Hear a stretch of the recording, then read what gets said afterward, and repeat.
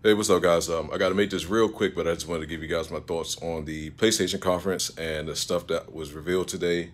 Overall, this shit was way better than I thought it was going to be. I was not expecting a lot of stuff to be shown off, with the Miles Morales gameplay that looks dope.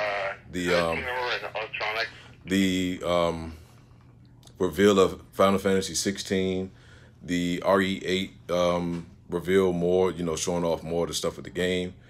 And then the God of War shit just blew my mind. In regards to the price of the PlayStation, I'm not surprised. It was about the target price range that I was thinking it was going to be, between 400 and 500. And release date, not too surprised about that. They still haven't shown off anything about the pre-orders as of right now. But hopefully I hear something soon about it.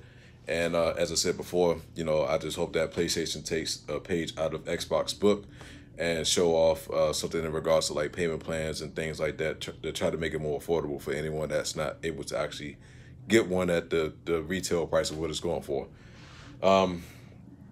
Overall, though, man, I mean, it was just way better than I had anticipated.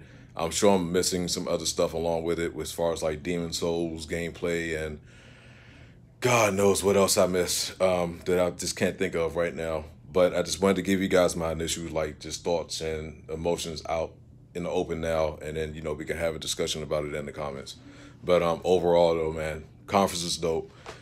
Price of it is good. It's about, like I said, as much as I thought it would be. So I'm happy about that. And then I just can't wait to get my hands on it, man, for real. So other than that, I'll see you guys, and I will talk to you in the comments, and we can have a discussion about it. But see you all later.